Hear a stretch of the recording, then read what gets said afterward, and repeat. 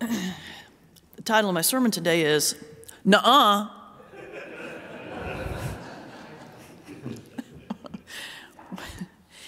While humanity has progressed and advanced and made great strides in the art of communication, I still believe that the entirety of the human language can be summarized in two phrases: uh-huh or nuh-uh. Every imaginable conversation fits into one of these two categories. For example, who here has ever had a disagreement growing up with their sibling? We all know how that goes, right? You know, Mom said you have to take out the trash. She did not. Yes, she did. Nuh-uh, uh-huh, nuh-uh, uh-huh. Not much difference if you watch CNN in Congress. Nuh-uh, uh-huh, nuh-uh, uh-huh. I mean, even in the church, so much of the conversations are now framed around who was right, who was wrong, who was welcome, who was not. And in the end, boils down to nuh-uh, uh-huh, nuh-uh, uh-huh. I mean, even in the early years of the church, it was true. Like our scripture today about the disciple Thomas. Now, you heard Joe read the story. We remember the story. He's the disciple who wouldn't believe that Jesus had risen. And his conversations with the other disciples fit the exact same pattern. The other disciples, Thomas, Jesus has risen from the dead. Thomas, nuh-uh. Disciples, uh-huh. Thomas, nuh-uh. Disciples, uh-huh. Now, the wording in the book of John was a bit more formal, but that was the gist of what was said. And to be honest, I've always felt a certain kinship with Thomas, with doubting Thomas, as we like to call him. Thomas, the one who wasn't ready to summarily accept every single thing the disciples told him. In fact, Thomas goes a step extra. He goes so far as to say, I will not believe it until I see the nail marks and put my hand in his side.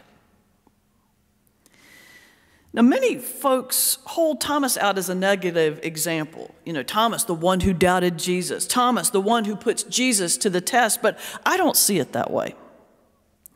I don't see Thomas's request as a testing, like the devil in the desert, you know, who told Jesus, command these stones to become loaves of bread, or jump off this cliff and let the angels catch you. Those were tests based on the devil's intention to trip Jesus up. Those were based on doubt. Thomas's questions were based on hope. He desperately wanted to believe. He asked for what he needed to believe, and Jesus gave it. I mean, Thomas's story is our story, if we really think about it. I mean, we all have doubts, if we're honest. It's part of being human. And unlike, say, a blowfish or an Irish setter, human beings were given the power of reason. It is a gift given at birth. And as my mom used to say, it is rude not to use a gift that someone gave you. Or said another way, I saw a sign on a fellow pastor's office door one time that said, Jesus died to take away your sins, not your mind. That said, sometimes we follow Thomas's example, and sometimes we don't. Sometimes we just blindly believe stuff without any questions or serious consideration. I mean, relationships can be like that sometimes. I mean, let me ask you this. Have you ever been in a relationship, family, friends, partner, whatever, where you so desperately wanted to believe that something was right and okay that you ignored the signs that it wasn't? That you just choose not to ask the questions? Or news reporting, hello? I mean, you read or hear things about people or events or issues that you desperately want to be true, so you don't ask the questions. If you don't take anything else away from today, take this. In this political environment, we cannot afford to shy away from the hard questions. Amen? All right, well, let me share another example. This one a little lighter, a little more personal, and it's not flattering, but I'll share it anyway. A few weeks ago, I was watching a Susan Lucci infomercial after taking a break from hours of studying Scripture. Okay. And there she was on screen, you know, talking about this skin cream that was guaranteed to smooth out every single line on your face in 3 days. Okay, I knew it wasn't going to do that, but I wanted it to be true, so I didn't ask any questions. I mean, this kind of faith may be fine if you're trying to fight crow's feet, but this is not okay for developing a deep spiritual faith. Now, I don't know about you, but I don't want a faith where I'm scared to ask God questions. I don't want to have a relationship with God that resembles some kind of repressive regime. I want a faith like Thomas's. Thomas, who hoped beyond all hope that Jesus had risen, but he gave voice to his doubts nonetheless.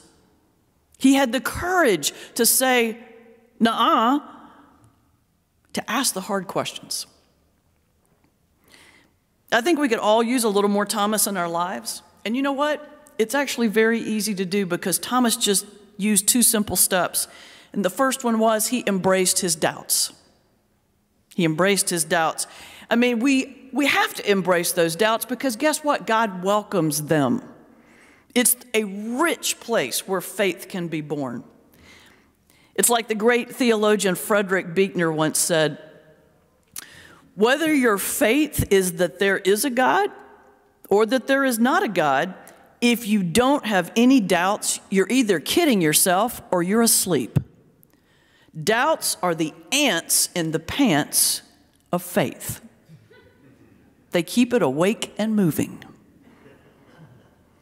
So step 1, we've got to embrace those doubts.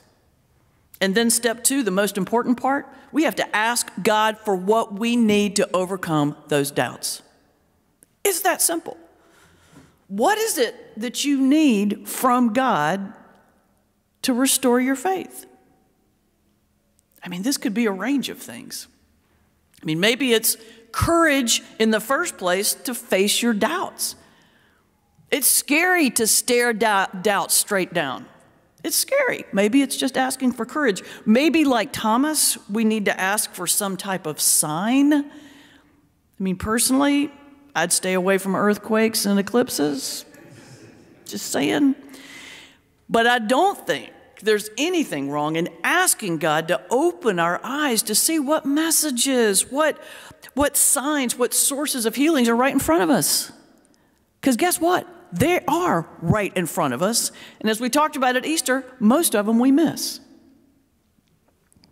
Or maybe what you need is a restoration of passion in your life because you just stopped caring. Some of you know I was in Dayton, Ohio for a couple of days for a conference, and I flew in last night, and I don't know what was going on with the flight attendant, but she had stopped caring. And then right as the plane, was taxiing to take off, she comes in to do the announcements and did the whole set of announcements looking out the porthole window with no eye contact with the least amount of voice inflection you've ever heard. It was like, welcome. We're so glad you're flying with us today. We appreciate your business. Please give me your attention while I talk to you about the safety features on this plane. If we hit a pocket of air that is unstable, then a mask might drop down and you should put it on. Blah, blah, blah, blah, blah, blah, blah. I was like, oh my gosh, how scary is it to have a flight attendant who's supposed to be there for you in case of emergency who does not care? Maybe we need some courage, maybe we need a sign, or maybe we just need to restore some passion in our life, or maybe what we need is just the strength to live with the questions. The great poet Rainier Rilke wrote this: be patient toward all that is unresolved in your heart and try to love the questions themselves. Live the questions now. perhaps you will then gradually live into the answer. But let me throw in this caveat here. This is not all on God, okay? This is not just about asking God what we need to restore our faith. Because, friends, we have some skin in this game, too. Many of you know our global family member, Paul Lambert, who lives out in California. He also publishes this wonderful blog, and lo and behold, this morning I was reading it, and it was spot on today's message. And so I want to share what he wrote. His point was this: we need to take the initiative to get to know God. And he wrote this: if you are not sure that you trust God's promises, you need to get to know God. Because it's hard to trust someone you don't know. Amen? And he goes on to say, read what God says. Read what God has done in the Bible. And as you gain more confidence, you'll realize that God never forgets. And God never abandons God's promises. Friends, when we admit our doubts, when we ask God for help, when we pray, when we make efforts to get to know God, transformations can happen. Moments of grace. It's like the lyrics of Doug Shapiro's offertory he's going to be singing in just a moment. In heaven's eyes, there are no losers. In heaven's eyes, no hopeless cause. Only people like you with feelings like me, amazed by the grace we find. Friends, there's something deep inside of all of us that wants to believe. It's like a homing signal kind of bringing us back to our source. You know, there's a saying in the religious world that we all have a God-shaped hole inside of us. Think about that. We all have a God-shaped hole inside of us, and that our entire life is basically trying to fill that hole. To ask questions is our attempt to fill that space. It's our attempt to reconnect with our source. Asking questions is a sign we care. It's only when we stop asking questions that we know our heart has closed up. So this week, let's be a little honest with ourselves. Let's be honest with God. Let's give voice to our doubts. Let's pray about our doubts, the places where we say, "Nuh-uh." Let us ask God for what we need to move from doubt to faith. And then, maybe with a little grace, we might, like Thomas, eventually be able to say, "My Lord and my God." And the people said, Amen.